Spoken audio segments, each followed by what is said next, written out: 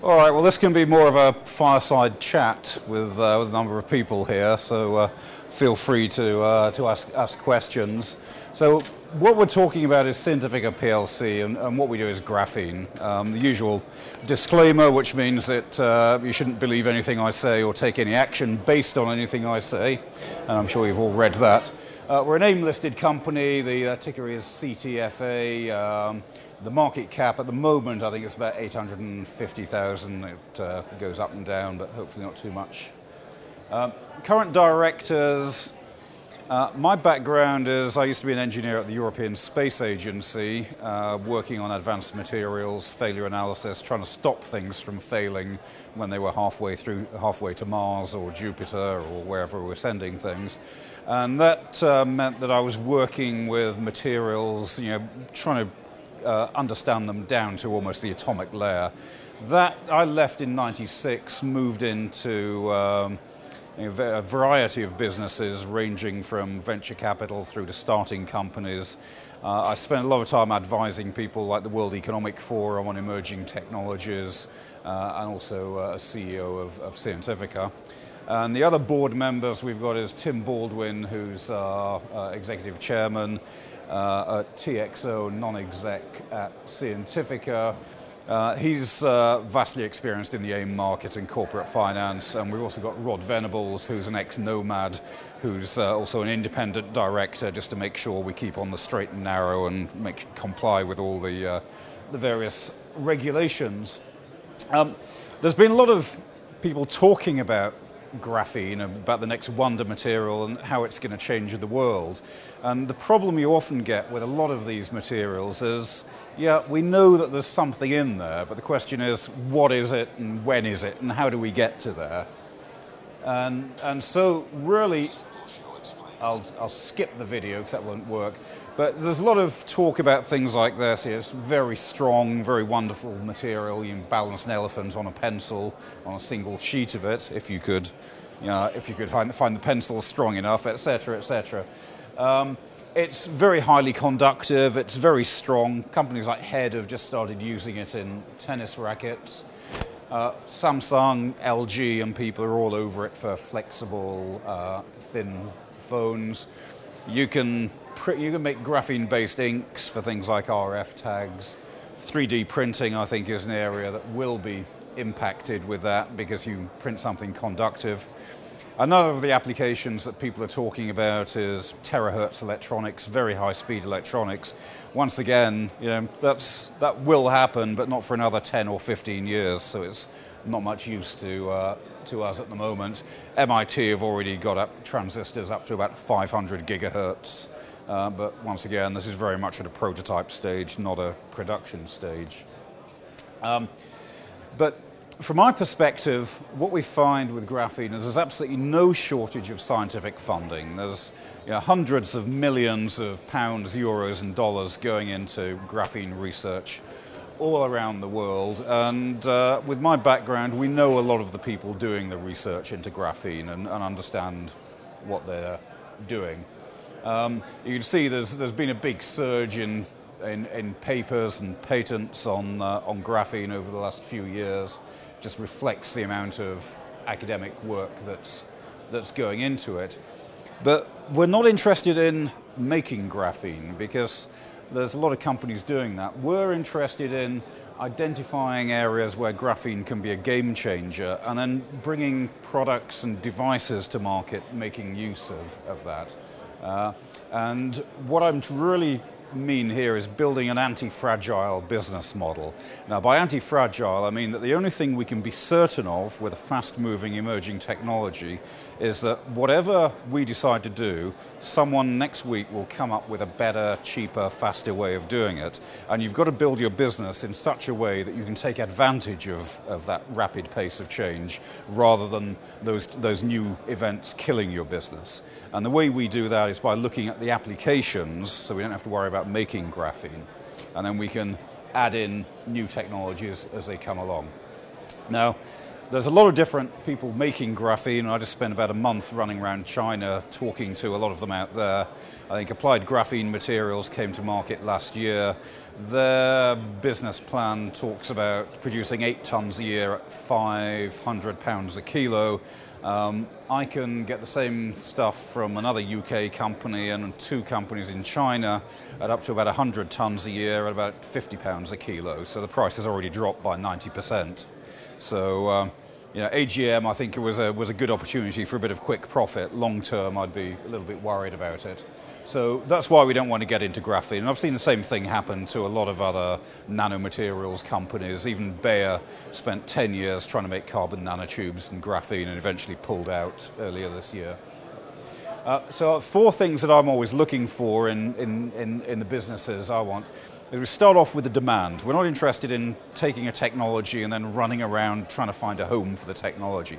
Start off with a demand, somebody who needs stuff. And if you have that need, it means that we know that there's someone who, if we can provide that solution, they'll pay for it today, not in 10 years' time.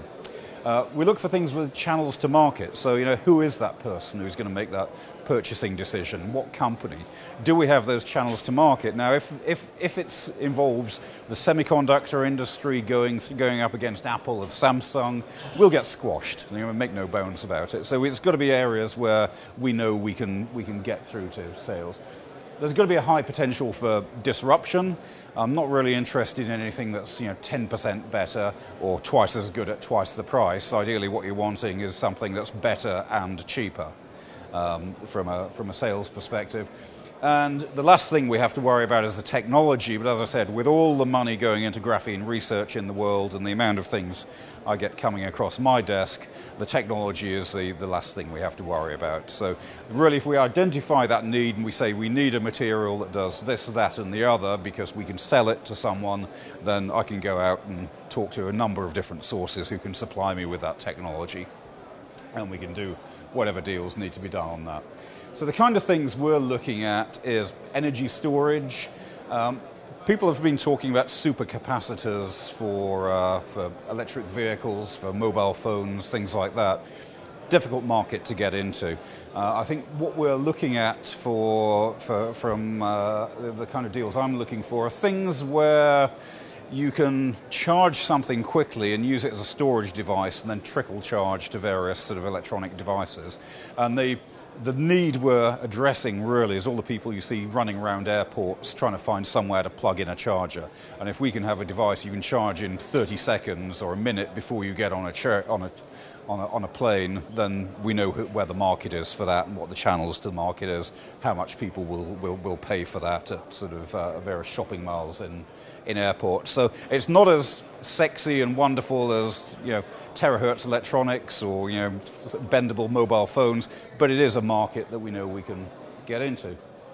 Another one is oil water filtration. Graphene is a very good filter medium for a variety of reasons, but mainly because the water molecules can get between the planes of the graphene and other things can't. So it's just the spacing of those atomic planes.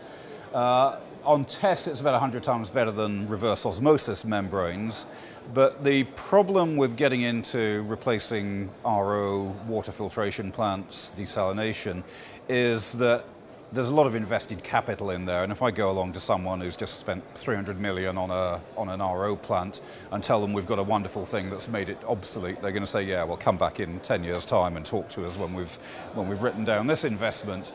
So the area where we've really identified that is in filtration, and oil-water separation in the marine industry, once again, is something where people have already said, if you can build a filter, not a bit of graphene, but if you can build a filter that will allow us to do that, then we'll buy it, and this is how much we'll buy. So we know where the market is for that. Infrared heating is probably one of the closer to market ones.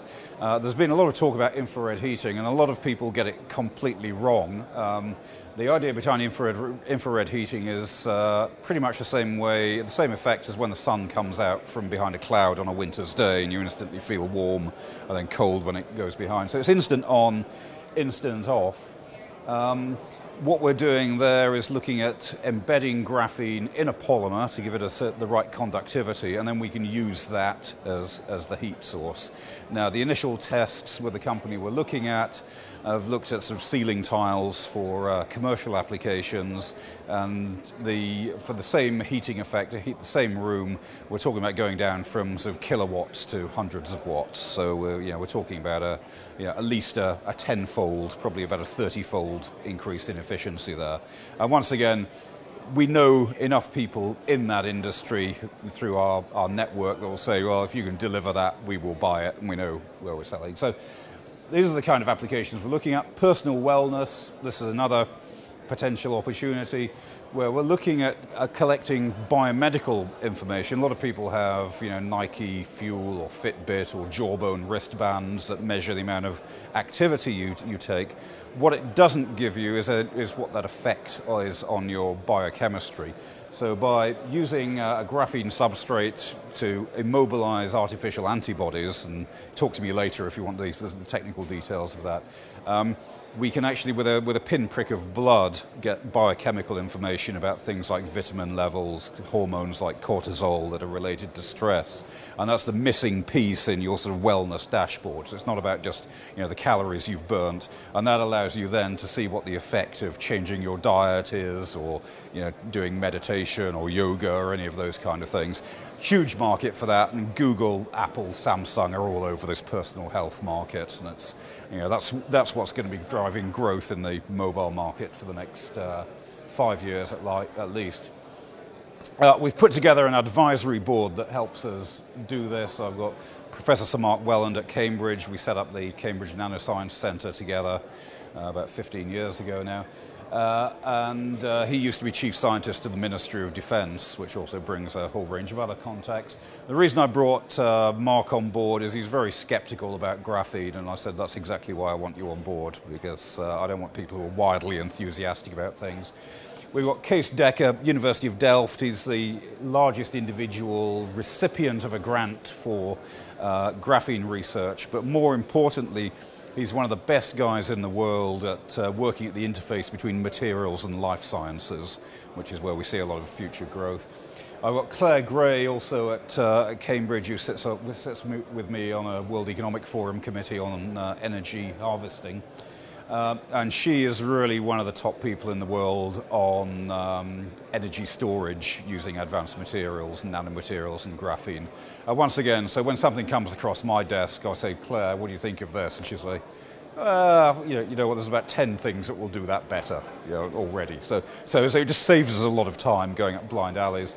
And I've got Andrew Maynard, who I also work with at the World Economic Forum, and he's professor of the chair of risk sciences at the University of Michigan. And the reason for that is when you're dealing with new materials, you always want to just find out whether there's any potential health issues that you need to address. I mean, it's not a deal killer because we use a lot of horrible chemicals in the semiconductor industry in processing. But if you're just aware of any potential issues before you get too far down the path, then it means you can cover those off and make sure you comply with the relative regulation. So I think this sort of high level of research funding that we've got at the moment is generating huge amounts of opportunities. We've got a global network that I'll talk about in a second. We're seeing lots of interesting opportunities. And I think because of certainly our previous experience in nanomaterials, we don't get too excited about graphene.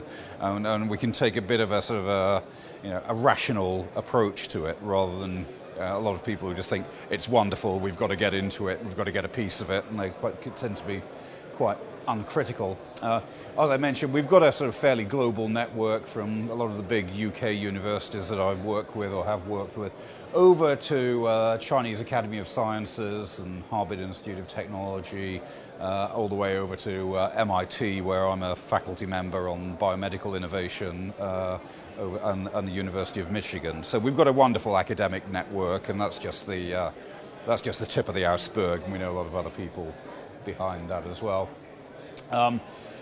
That gives us, that early access to deals, but also it gives us, when we're investing in companies, and they often come to us and say, we need, £1 million to set up a lab or whatever, and I can say, well, actually, you should talk to Paul Milner at Leeds, who's already got all of that, and we can just sort of rent a bit of his lab space. Certainly in an early stage where you don't want to have too much upfront capex, and that just allows you to get a lot further, a lot faster. I know it's the instinct of a lot of entrepreneurial scientists who want to have their own lab and their own people, but I'm a firm believer in the lean startup model, having done it several times. So I think where we are with graphene is it's a fast-growing market. We're getting it at an early stage and at quite a rational stage. We're really minimizing the risk both to our investors and to myself in terms of wasted time, because we're looking at these high added value applications where we know we can address markets, and we're not interested in things that are going to be a 10-year R&D program. We've got these major markets with proven demand, and we're really looking at things that we can disrupt. If we're not going to be disruptive or 10 times better, 10 times cheaper, then it's not really worth getting into it. And as I mentioned, we've identified a lot of the initial targets, and we've initiated the discussions, and they will be announced in due course as they come to fruition. Thanks. Well, I don't know if we've got time for questions or...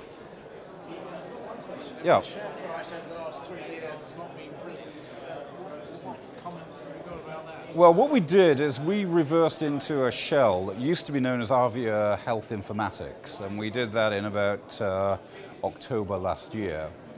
And we've spent the last 3 or 4 months just cleaning all of that out and getting it into a stage where we can operate. And now we've built a platform to be able to take things forward. So I don't think much of the share price reflects what was previously done rather than what we are doing and are about to do. And there is a very good pipeline of things. At the moment, it's all start, nothing actually happening. That will change in the very near future. But I can't. 6 months? 3 months? Well, I'd say in the very near future. I don't. Time scales are elastic, but we're not talking years.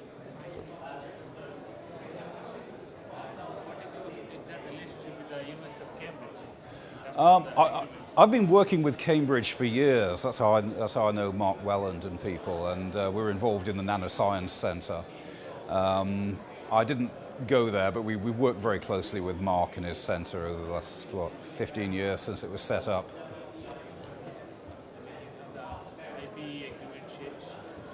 Pardon? Yeah, well, we do that on a deal-to-deal basis. I mean, every university has different IP strategies. So even at Oxford, if you come out, spin out something from the Department of Chemistry, it has to go through the IP group. If it comes out of the Department of Materials, it goes through, they can deal with anybody. So all of those things you kind of take on a case-by-case basis. You said in the presentation that you are mainly focusing on the university-based research labs. Well, we're looking at sort of early stage companies, and those are the ones that benefit from sort of our network and expertise. Because I've done this many times where you're pulling a technology out of a university, and you have some brilliant scientists, but they often don't know anything about business. So as I said, we're starting with really trying to find who needs the technology, and then we plug the technology in later. So start off with that need.